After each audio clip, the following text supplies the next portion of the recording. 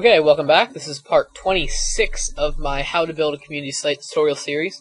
And in the last video, we kind of spruced up our profile page, and we're going to continue doing that. And hopefully we'll finish that, the basic profile page in this video, so that would be great.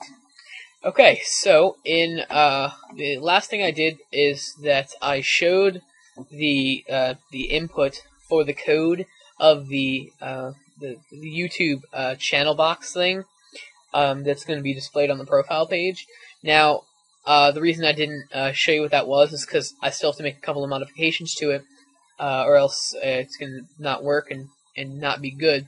Now, the problem with this is the width is set to 275, and that's the width I chose for it, and that's the width I'm going to keep it as. So on my CSS file, I need to change the left side width to 275.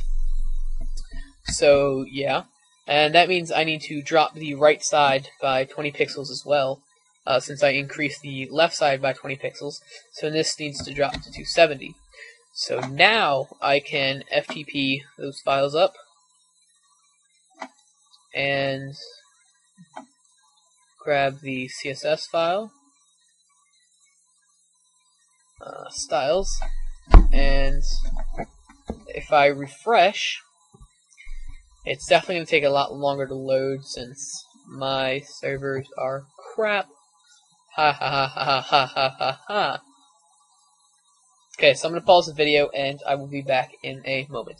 Okay, so I'm back now, and you can see it's displaying it now, but the problem is that this image is just all the way over to this side, which is not what I want.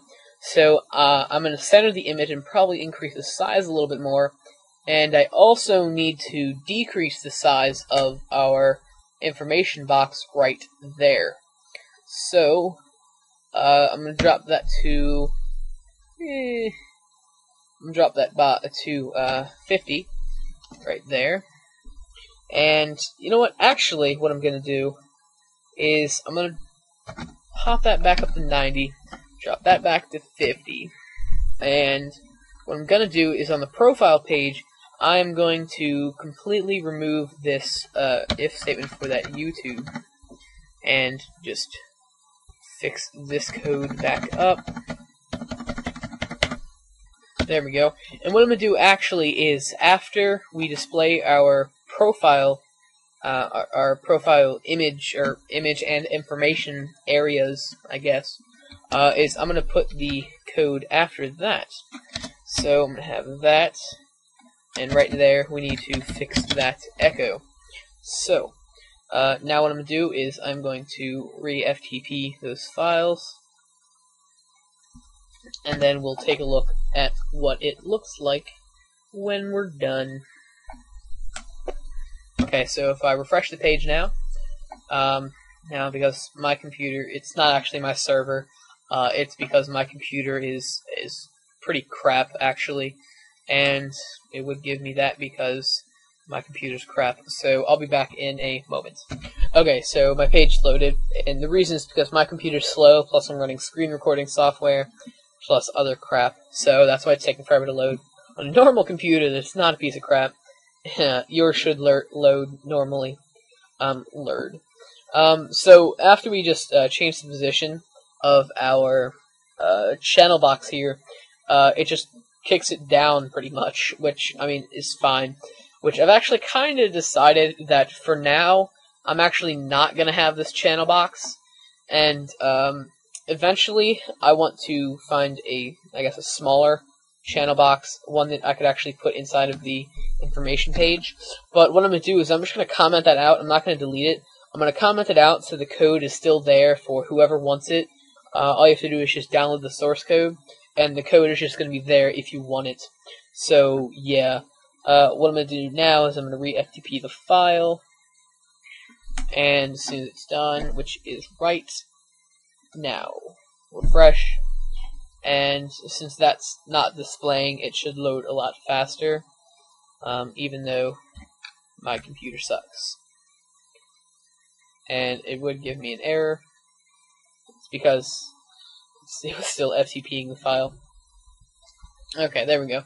So it's actually loaded now. So yeah, that pretty much, I guess, concludes the profile page for now. Eventually I do want to find a smaller, gadget or widget, that will, like, fit inside this box, or maybe be the same size as the box, maybe put it below it or something. I don't know. If you have any suggestions, just post comments, I guess. So that pretty much concludes the entire user profile page. But before I end, what I'm going to do is I'm going to go to the index page, and where we have the link to display the latest users, I'm going to change that link to display a link to their profile page. So just by changing that link right there, it should be profile.php, what it's going to do is it's going to give out a link to their profile page, and it'll display whatever info that they want to display, and it'll display it just like it is on my page, except that I haven't created the default avatar image yet, and I don't know when I'll get around to do that, probably in a day or two. So yeah. So what I'm going to do is I'm going to FTP up the index page, and there we go, and head navigate to the home page, and you can see it's not actually displaying it where you can see it, it's displaying it down here. But if I click on, say, Virtual Hub Online, and it's going to try to load up the page, so I'll be back in a moment. Okay, so it loaded up now. Actually, it loaded as soon as I paused it. But anyway, so this is Virtual Hub Online's profile, showing his information, his about. I hope you don't mind if I'm showing this to people, Virtual Hub. But yeah, check out his website. Yeah, there you go. A little bit of advertisement. And you can see that the image outline is displayed, but since there's no actual image, the default avatar image is not yet created. We just get an error and nothing is displayed. I'll eventually fix that, but that's just a matter of time, I suppose. So yeah, that pretty much concludes that. Yeah, nothing else, I guess. So I'm going to stop this video here. What I'm going to do in the next video is something, I don't know, I'll probably actually make a contact page, because that's been requested a lot, surprisingly, which even though it's really simple, but so that'll be next, I guess, the contact page, and we'll have a nice little link down here for it. And say contact us or something, I don't know, I'm tired, it's 1:30 in the morning, July 7th. So yeah, I'm gonna stop this video now, and thanks for watching.